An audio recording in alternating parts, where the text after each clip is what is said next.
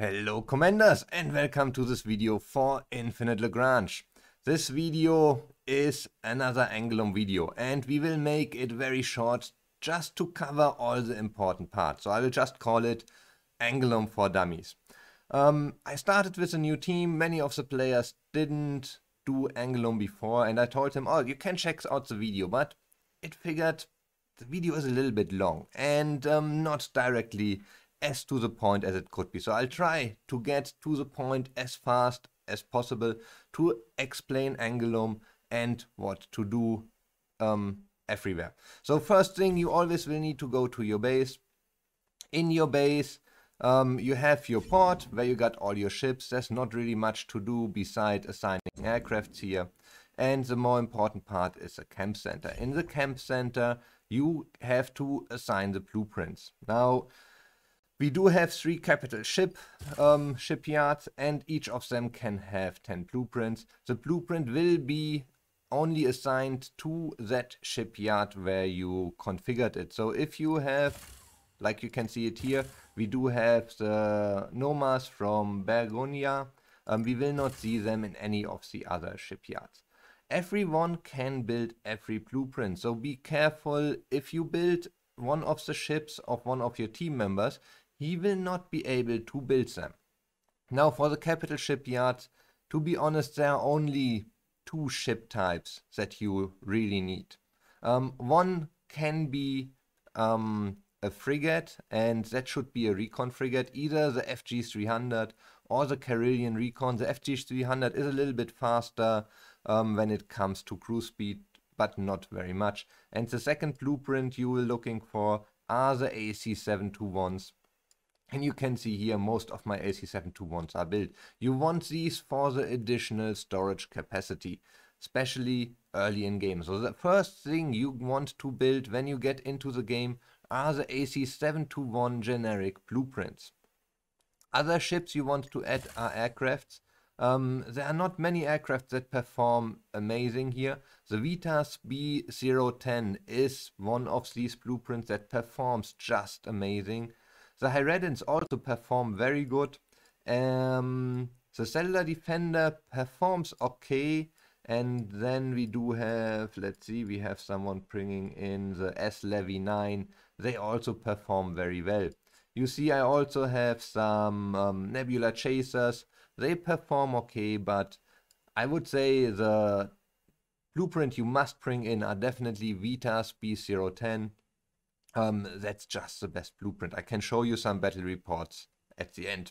Now for the capital shipyard, there are 2 ships that perform amazingly. Everyone needs spears. I cannot overrate these ships here. The spear is the power horse of Angulum. We do only have 4 people bringing in spears, so every one of us using 5 spears, and the player without the blueprint is using 4 of these spears. The other blueprint I highly recommend is one carrier blueprint with additional aircraft modules. As said before, the Vitas B010 are amazing, and unfortunately everything that is smaller than battle cruisers or carriers will get damaged usually very easily. So bringing in cruisers, it works somehow, but it is much better if you have a carrier. So for us, you can see here we brought in some solar whales.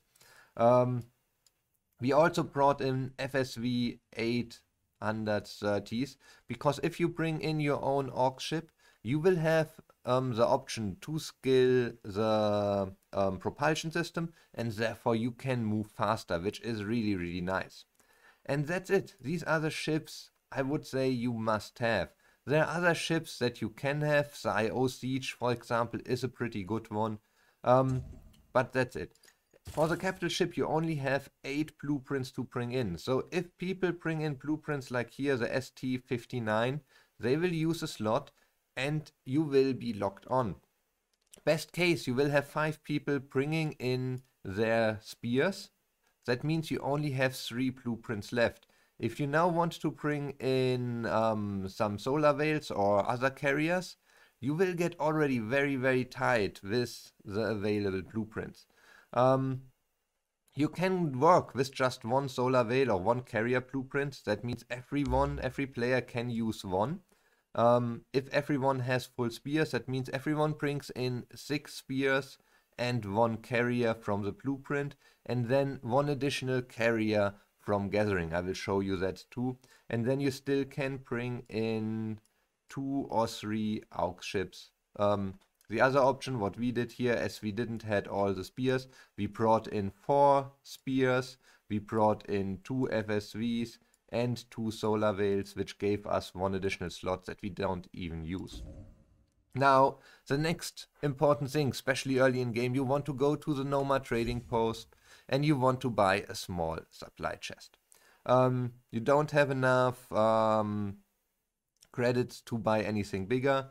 You can spend all your coins here for the chests as well as the prefab modules. You will not take them back into the main game, so they will just disappear when Angulum is over. Do not hesitate to buy prefab modules, to buy small supply chests early on, to give you a little bit of a head start. And that brings us to our internal affairs, where we have the standard resource trade. Do this at the beginning as you need it, but more important, there's also the ore refining. So you see all the chests you have here, and you just need to put them there. They will run for 10 minutes and they will increase your resource income dramatically. You can see here 864k on metal for the large chest. A medium chest still 576. I don't have a small chest right now, but it's getting smaller, but still this is your main income for resources. Click confirm and every 10 minutes you can change that. Then build your ships, use prefab modules to speed them up, because all you players will share these building slots, so speed up that it's available for the player. Set up a fleet with your AC721. Don't forget to go into the ship blueprints and scale the storage capacity. Now, that's the most important thing. You want the storage capacity of this AC721 maxed out. Now, after this, you want to go to any place on the map and you want to gather these wreckages. And for this, the faster you are, the easier it will be to gather them. As soon as you have done that, you will need to find an exit. You can either see them on the map with these green symbols, or unfortunately the map here is at the moment not visible. They are also sometimes randomly on the map and not marked, but you can use them. Let's see, do we have one somewhere here? No. So let's go to one of these. They are these green circles, and when you click into this circle, you can say return to camp. Because if you retreat, it will tell you you will lose all items that you stored. You don't want to do that. That would waste your time. Then the only thing you have to do is increase your resources and build your fleet. You want to have as many spears as possible. If you can have 6, you want 6 spears. I do have 5 spears. As I said, we share 1 spear. I do have 2 of my solar veils that I built, and I have 1 solar veil that you can gather from Rex level 9 or 10. It has a little bit less space for aircrafts, but it does bring repair UAVs, and it just works well also with the setup. I can bring in all 10 of my B010s, and that's the target. I just add additional high redens. The Vitas are the main ones, the most important ones. I have some cellular defenders, some nebula chasers, and that's it. Now, there are 2 battles you will fight. One battle is versus stations defense here. No, that's still an Asteroids. Let's see, I should have one somewhere. Probably when we go here, a few battles. Automatic defense post, here we have. To start gathering at these relicts, you have to kill the automatic defense post. You will only do siege damage against them, nothing else, and they will do damage against your fleet. Now, here I did help one of my teammates, therefore I didn't get any damage. That's a good thing. And you can see The Stellar Defender is doing reasonable siege damage, but most of the damage, 1.16 million total, 1 million, over 1 million is coming from the Vitas and the Spears, so anything else besides them does not really matter. You can bring in Siege IOs, they are really good from the damage, but the players that I see that use them, they always lose 1 or 2, and then you have to rebuild them, you have to repair them, and so on and so on. So if you can, that would be my recommended setup. Now, for the other part of the fights, this will be against Asteroids, and they will come in, and you see here, I did fight the defense station, so my ships got damaged before. If we look at the battle stats, there was 0 damage coming in from these asteroid belts.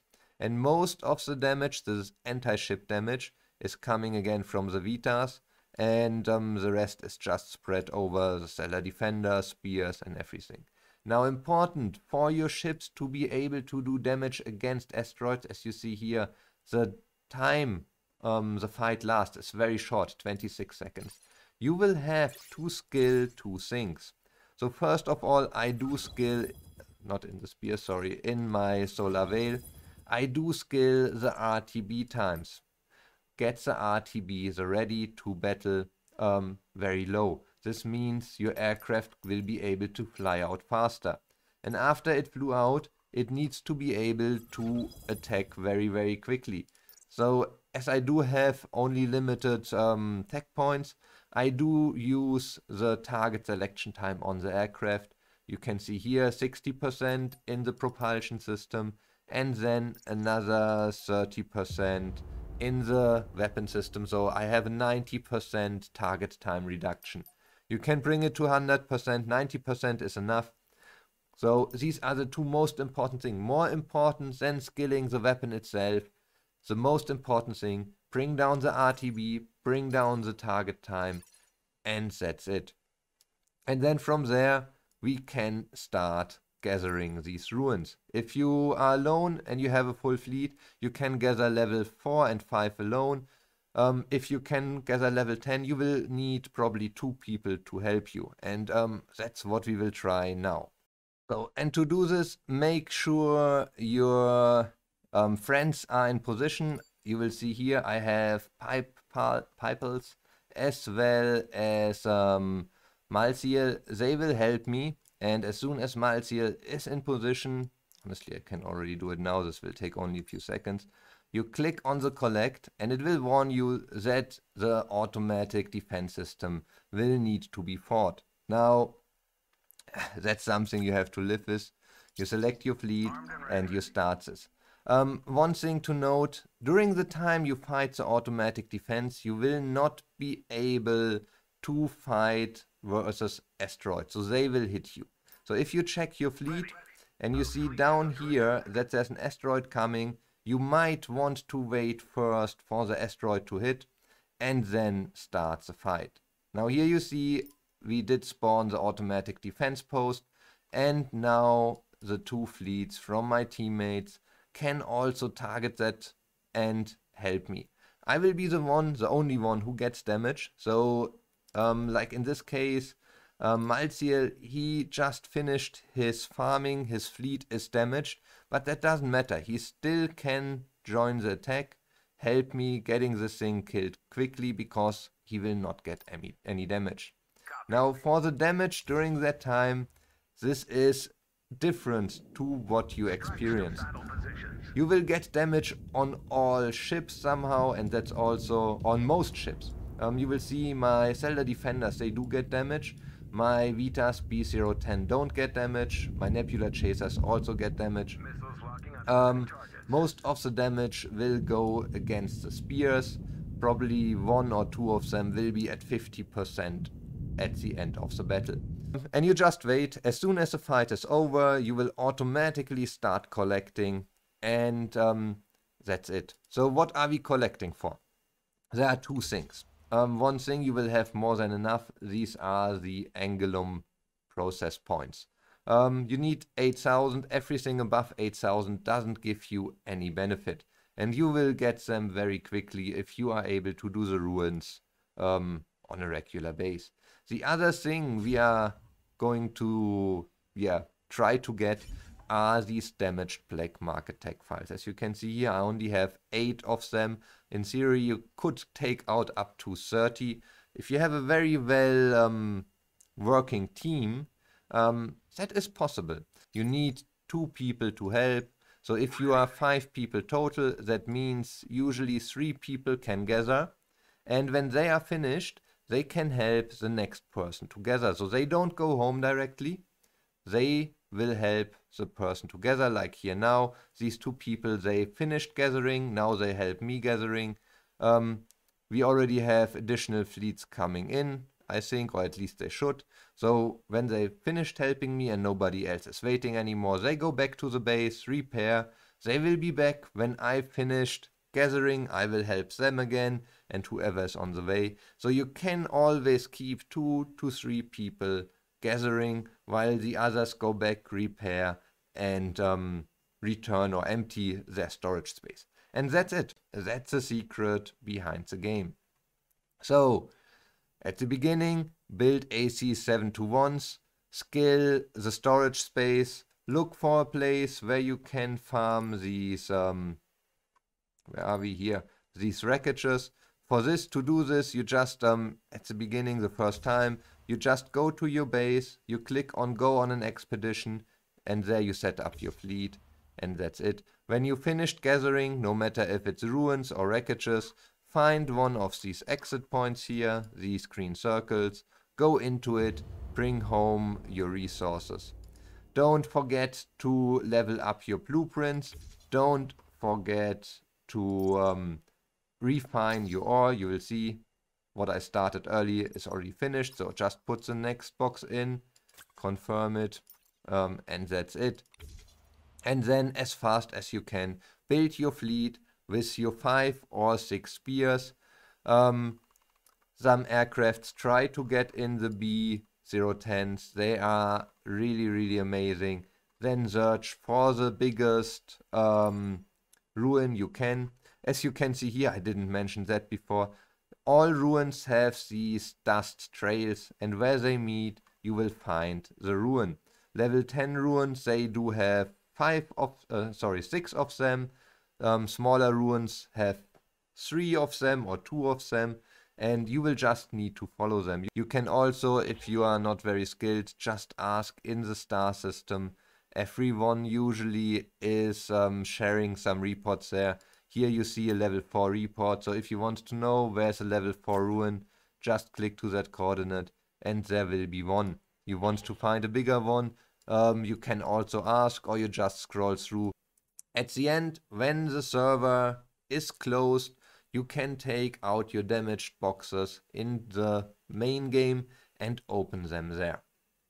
So the video of course got a little bit longer as I wanted to, as always, but I hope it will help everyone. I hope I was able to just get everything in one video. So if you want to do Angulum, I hope it will help you. And as usual, give the video a thumbs up, subscribe to the channel, and then I'll see you on the next video again.